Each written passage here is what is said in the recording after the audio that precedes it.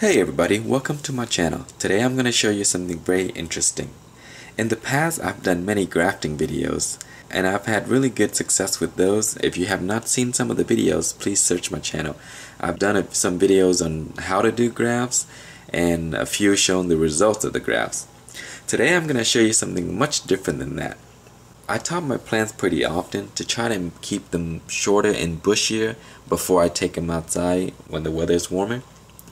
Instead of throwing the top pieces away, I decided to take those top pieces and graft it onto a different tree. The goal here is to try to create an Ornamental Superhot. An example of that would be this Trinidad scorpion here. I took the top piece of the bleeding Borg 9 and I grafted onto this Trinidad scorpion.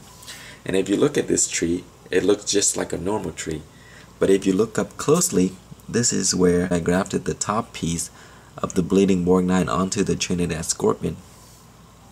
So in the future, when this tree becomes nicer and fuller and all grown, I'm hoping that it will produce fruits of different varieties on the same tree. So the bottom would have the yellow variety of the Trinidad scorpion and the top would be the red bleeding Borg 9. I think this is a red variety. I'm not sure. I've never grown this before.